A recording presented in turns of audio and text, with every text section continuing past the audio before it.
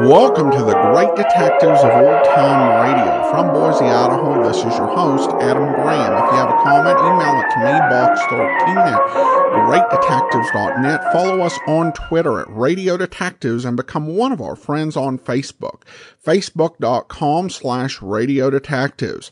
Well, we have our free Christmas sale of Great Detectives of Old Time Radio t-shirts now. They are less than normally priced, so you want to go to t-shirt.greatdetectives.net and get your t-shirt, ladies slim fit tee, or a pullover hoodie with the Great Detectives of Old Time Radio great t-shirt design. Check it out, t-shirt.greatdetectives.net. And we do need to sell at least 11 for the order to ship, so do encourage you to pick up your copy today. All right, it's time now for today's episode of Boston Blackie. The original air date on this one, November 26, 1947, and this one is Blackie Breaks Up the Murdoch Gang.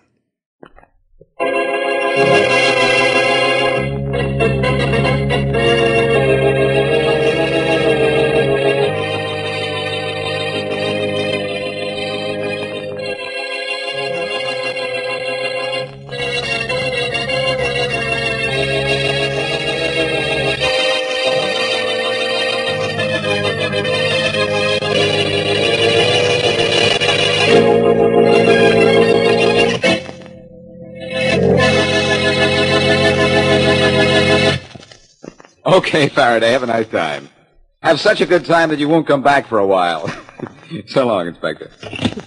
Farraday going away? Blackie? Yes, Mary, he's taking a little vacation. He called to say goodbye and warned me about Deputy Inspector Wells is taking over for him. What's the matter with Wells? Nothing, except that he's got ambitions to take over Faraday's job. Oh? Well, you ready to leave here? I've been ready for 20 minutes. It isn't every man I'd call for and then wait around till he got ready to go out. Well, I'm not every man, Mary. I just think I am when there's a crime around that's crying for a solution. Let's get out of here before there's... What were you saying? It doesn't make much difference now, darling. I know what you mean. Only, take it easy on that darling stuff. That could lead me into trouble. Oh. Hello. Hello, Blackie. This is Sergeant Matthews at Police Headquarters. Oh, how are you, Matthews? Fine. Blackie, we just got a tip at headquarters that the Murdoch gang is organized again. They got something hot going on tonight. I knew Faraday'd want you to know. Oh. Any idea where or how the Murdoch bunch is going to operate? No, but maybe Deputy Inspector Wells knows more about it. We'll see. Thanks for the tip. I'll be seeing you, Matthews. Mary, Blackie, didn't I hear you promise Inspector Farraday not to fool around with any police cases when he was gone? Yes. And didn't you promise me that you'd take me out tonight? Yes, but, Mary, I'm afraid I'll have to break both promises if I'm going to break up the Murdoch gang.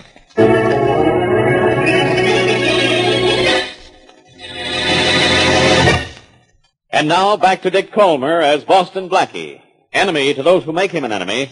Friend to those who have no friends.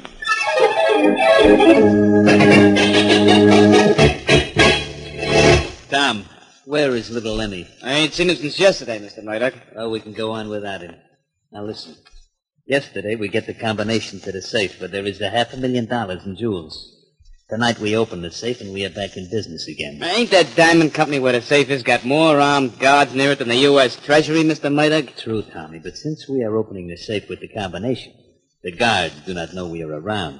Mr. Henry Carson, who is kind enough to give us the combination, also is kind enough to tell us where we turn off the burglar alarm.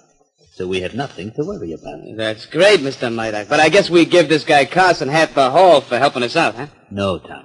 Mr. Henry Carson is very unhappy because he is talked into doing such a dishonest thing as helping us to rob the company which employs him. So we are going to repay him for his generosity by putting him out of his misery. Oh, we're gonna knock the guy off, huh? Yes, Tom. We will give him a sudden send-off. But when the police find his body, they will think that Mr. Henry Carson is just one more citizen who is so annoyed with living that he takes the easy way out.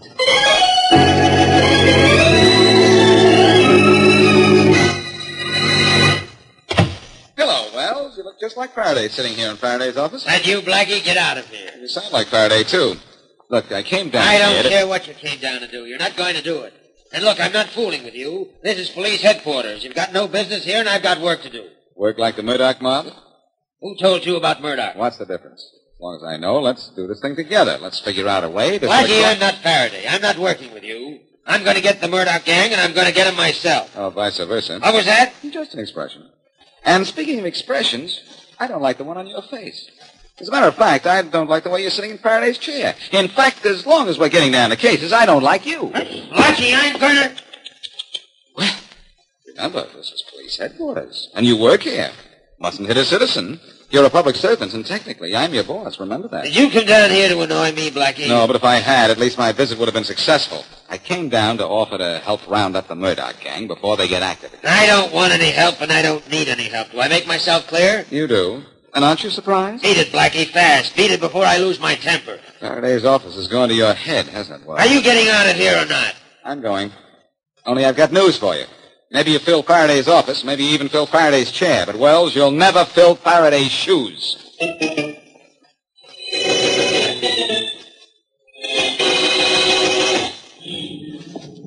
Blackie, don't be unhappy because Inspector Wells threw you out of police headquarters. Oh, I'm not bothered about that, Sergeant Matthews. What burns me is that Wells, of all people, has taken Faraday's place while Faraday's out of town. He wants Inspector Faraday's job, doesn't he? Well, that or he wants to show he's just as good an inspector as Faraday. Which he isn't. Which no one is. I'm going to work on that Murdoch case whether Wells likes it or not. You know, Blackie, actually there is no case. All we know at headquarters is that some stool pigeon tipped us that the Murdoch gang was going to work tonight. Could be a phony tip, you know. We've got number 4. Supposing it isn't, Matthews. I can't just sit around and wait for Murdoch to prove that stool pigeon was telling the truth. Wait a minute. Henry Carson dies in 30-story plunge at Diamond Merchant at suicide. I thought maybe what that news kid was yelling might be something you might use, Blackie, but all it was some suicide or something. Yeah, I know. Look, Matthews, suppose you beat it down to headquarters and keep me posted. I left Mary Wesley at my apartment, and I'll go back there until you get some word. Huh? How's that? It's all right with me, Blackie, only I wish I could help you more about that Murdoch guy, like tell you where to find him, for instance. Oh, don't worry about that, Matthews. I'm quite sure that Murdoch will out. Here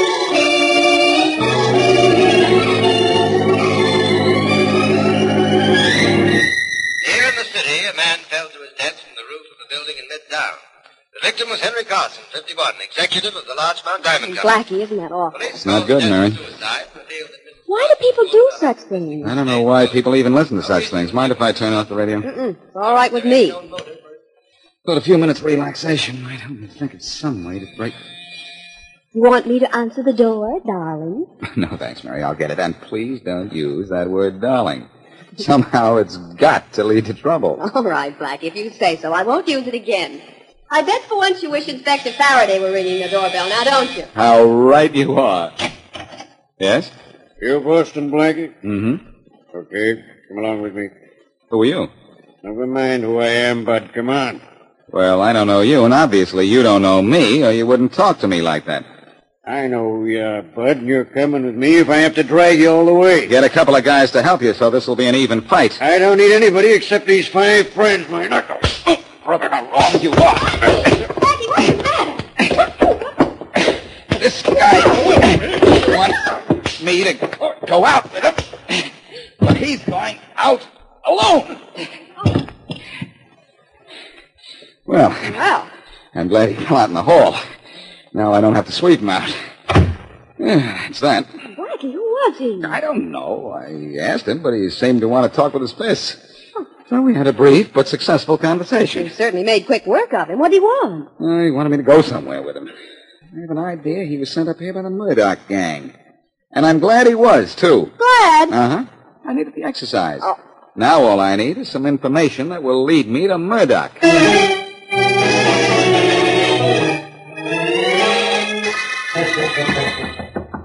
Come in. Hello, Inspector Wells. Dan, what happened to you? Can't you tell by looking at me? Why'd you tell me Blackie was that good with his hands? I'm new around here, remember? Sit down, Dan, sit down. I sent you to bring Blackie here so I'd be sure he'd keep off the Murdoch case. What happened? Oh, Inspector, I went up to get Blackie and bring him in like you asked me to, but before I knew it, we were pitching fists at each other. They look as if Blackie did all the pitching and you did all the catching. Well, that ain't wrong either. Fine detective you are. If you can't bring in Boston Blackie, how can you ever bring in a criminal? I guess I'll have to bring in him myself. How? How are you going to do it? Blackie hit a policeman, didn't he? Well, there's a law against that. And I'm going to use the law against Boston Blackie.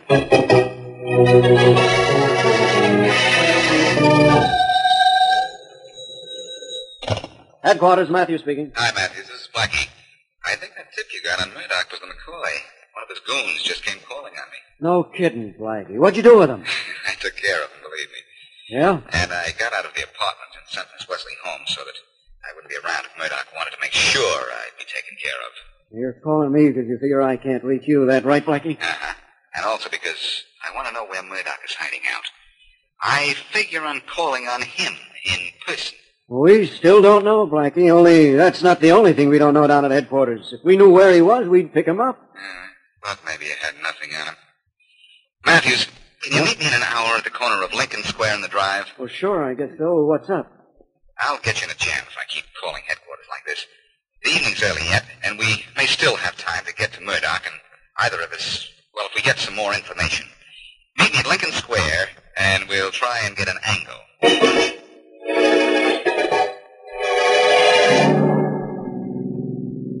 Everything all ready, Tom? Sure, Mr. Murdoch. Everything is set. We're too early to go on the job now, ain't we? We do not go out on the job now, Tom. We go to look over the joint to see that everything is according to plan. It would not be very good for us to show up later on, all ready to snag that safe and find that there is an armful of cops surrounding the place. You got it right, boss. That wouldn't be very good, would it? Just drive past the building, Tommy. Not too fast. And we'll take in the sights. Yeah. Next time we come by, we'll be taking something out.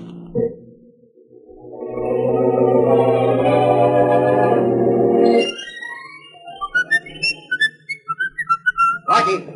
Hey, Blackie. Oh, hi, Sergeant Matthews. I've been waiting for you. Yeah? Say, you look excited. What's going on? Got a lead on Murdoch? Not exactly. Blackie, why did you beat up What detective? Dan Wilson, the detective Inspector Wells sent to your apartment to pick you up? What? That big guy was a detective? Yes, Wells sent him to bring you in so he could talk to you about keeping your nose out of the Murdoch case. Oh, this is great. Now I'm up to my neck in an assault case. But, Matthews, I didn't know that guy was a detective. I'd never seen him before. I know he's new, Blackie, but Wells is hopping mad. He's got some men out looking for you. Thanks for the tip-off.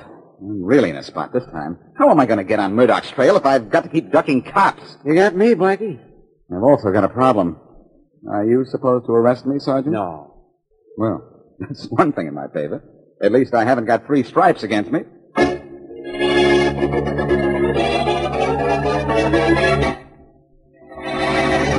And now back to Boston Blackie.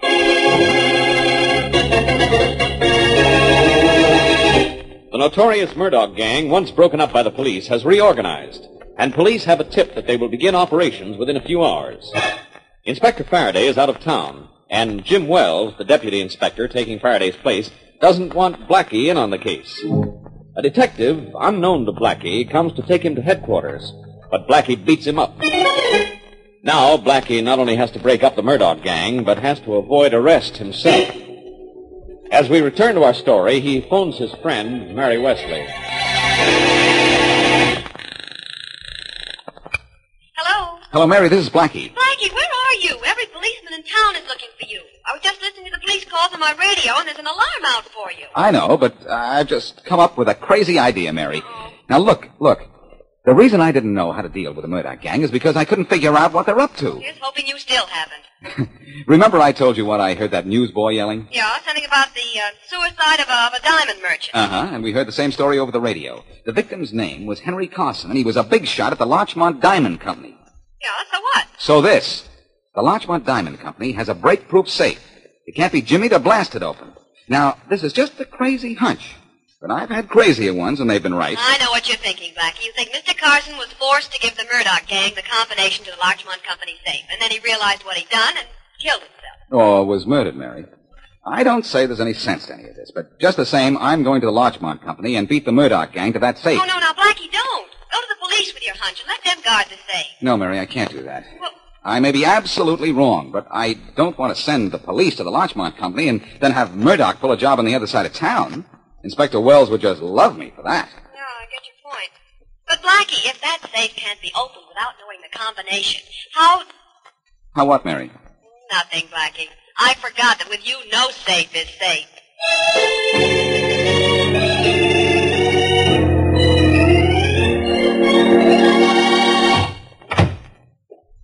Inspector Wells, I've got a confession to make. Hang it later, Dan, and get out with the other detectives looking for Blackie. Look, Inspector, Blackie didn't know I'm a policeman. He didn't? Didn't you tell him? No, I guess I thought I was tougher than he is. Maybe I should have told him. Yes, Dan, you should have. I didn't think Blackie would hit a policeman. But I still want him. I want him found and brought in. Yes, sir. I don't want him interfering when we figure out what Murdoch is up to. This case is my big chance. Yeah, I know. Just a minute. Hello? Inspector Wells, this is Andrews, 3rd Precinct. Yes, Andrews, what is it? I just spotted Boston Blackie, Inspector Wells. He was trying to get into the Larchmont Diamond Company, a small building on Reading Road. Huh? I thought maybe you wanted to grab him really doing something wrong. He's still in there. Thanks, Andrews. I'll take it from here. Yes, sir. Come on, Dan. Where to, Inspector? The Larchmont Diamond Company. We're grabbing Blackie ourselves. And maybe for robbery.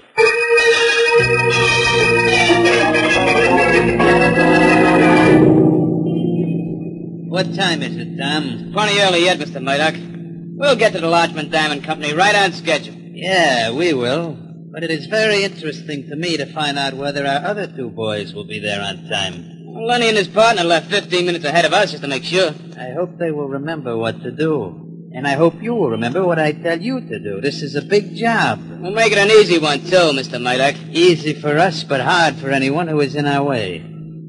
Let us step on it, Tom. I'm in a great hurry to get rich.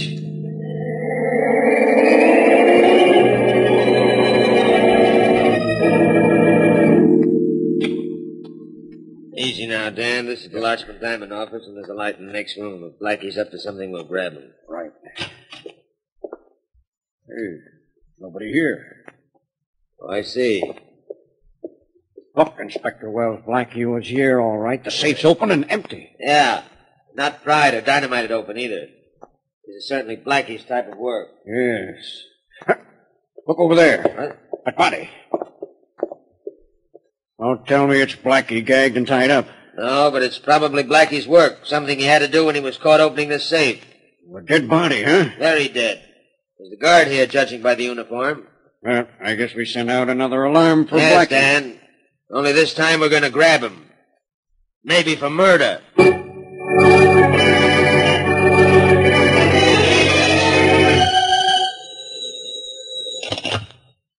Hello? Hello, Mary. This is Blackie. Oh. Hello, Blackie. Well, I did it. Yeah, I know. I heard it on the radio. I did a good job of it, didn't I? Too good, Blackie. You know that you wanted... You know what you wanted for? Robbery, I suppose. But I'll clear that up. I'm going to put the jewelry in a box and send it down to Inspector Wells right away. Yeah, well, that's nice. Maybe Inspector Wells will put that corpse in a box and send it to you, darling. What corpse? The guard they found dead at the Larchmont Diamond Company, not 10 feet away from the safe. What? Blackie, darling, I know you didn't kill that man, but who did? It's easy to figure out who did, Mary. I was right. The Larchmont Diamond Company is the place the Murdoch gang was going to rob. They got there after I did, found the safe empty, and the guard there. They killed him when he wouldn't say where the diamonds were. Well, that's fine, darling. Only how can you prove it? I'll be able to prove it by finding the Murdoch gang. Oh. I've been right so far, haven't I? I guess the meaning of Henry Carson's death. Yeah, that was a good guess. But suppose you do the rest of your guessing up here in my apartment. You'll be all right up here, darling. Say, that sounds like a good idea. I'll be right up. See you in a few minutes. Yeah, bye, darling. So long.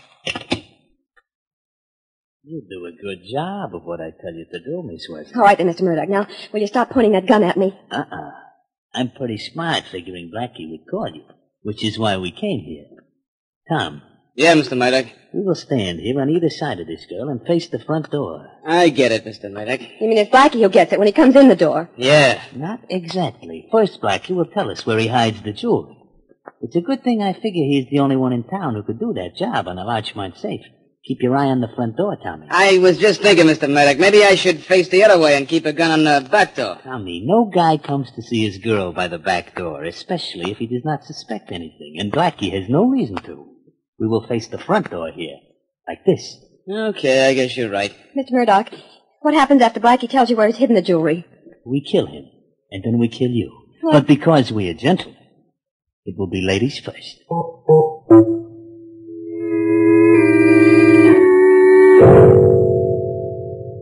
Hey, Mr. Murdoch, ain't we waited for Blackie an awful long time? It is only a half hour since he says he is coming up.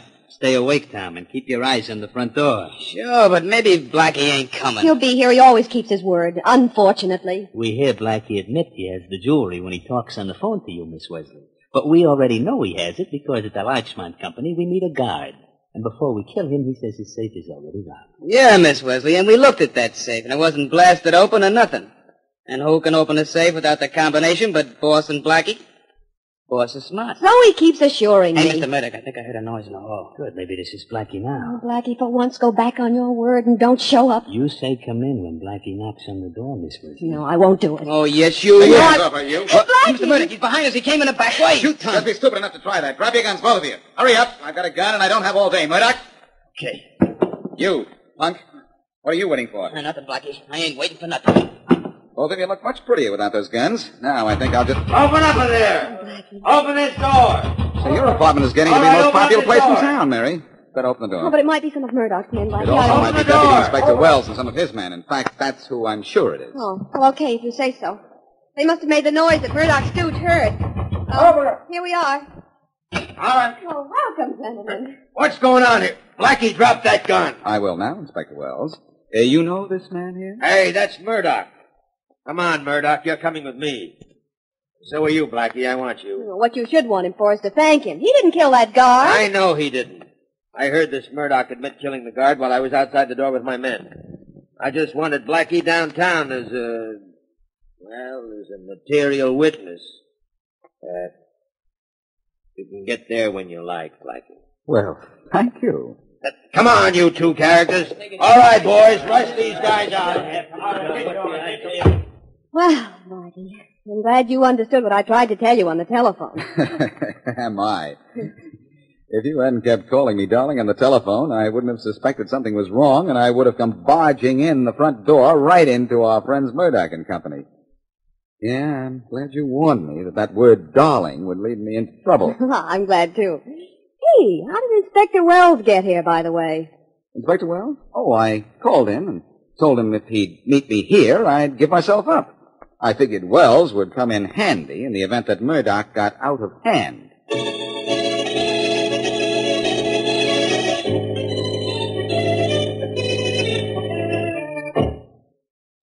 Sit down, Blackie. No, thanks, Wells. You got the box of jewelry I took out of the Larchmont safe all right? Yeah, Sergeant Matthews turned that in. I turned it over to Matthews. It's a very good thing I got the idea of robbing the safe before Murdoch got there. It's a very lucky thing that I had a half-hour start on it. We know you could help us on the case, Blackie. Sure, I'll bet. You need anything more from me? No, I heard enough outside Miss Wesley's door, and besides, we got a confession out of Murdoch. Wells, you know why Murdoch and his gang killed the guard when you thought I killed him. I never really thought you killed him, Blackie. I was Wells? sure. Well, it was hard for me to believe you killed him. I knew that... Wells? Okay. Yeah, I know what happened. I told you that in Miss Wesley's apartment. That's right, you did. You'll see that the Murdoch reward is split with his family. Huh? Well, I was going to do that. Wells? Well, I had an idea I might think it over. Wells? Never occurred to me, but now that you mention it, it isn't a bad idea. That's different. You know, of course, why I called you to say that I was going to surrender to you if you'd come to Miss Wesley's apartment. I know now. You wanted me there to grab the Murdoch gang. Tell me something, Blackie. What? You do things like this with Farraday, too? I mean, set up every case so he steps in and grabs all the glory? Of course not. I only do things like that for people like you, Wells. Why is that? Farraday doesn't need my help.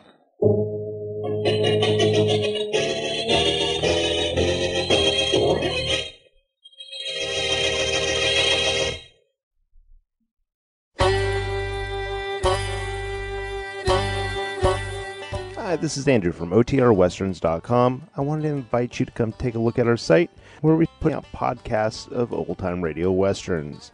Check us out at OTRWesterns.com. You're listening to The Great Detectives of Old Time Radio with Adam Graham. Now let's get back into the show.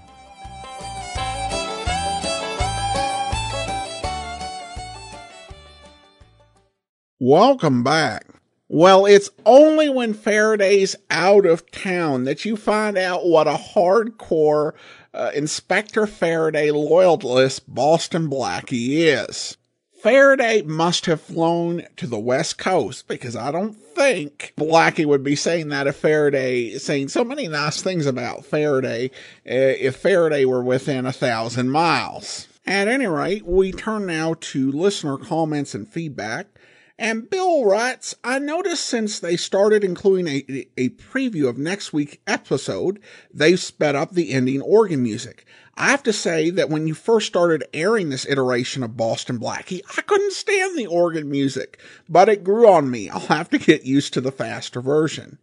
Well, that's what tends to happen with things. You just get used to them. And whether good or bad, sometimes they're just familiar. Michael says, I'm still, after many years of listening to old-time radio shows, put off by shows with organ music. I do like Blackie and one of the Sherlock Holmes versions, but sure wish they both could have had music by someone other than Wurlitzer, which refers to the organ, I believe. All right, well, thanks so much for the comment, Michael. And Bill adds that Wurlitzer was pretty much the only game in town back then, and probably too early for the Hammond B3. Again, referring to the organ. All right, well, thanks so much for the comments. Appreciate that. We will be back on Friday with yours truly, Johnny Dollar. Next Thursday, another episode of Boston Blackie. In the meantime, send your comments to box13@greatdetectives.net. Follow us on Twitter at Radio Detectives and become one of our friends on Facebook, facebook.com/Radio Detectives. From Boise, Idaho, this is your host, Adam Graham, signing off.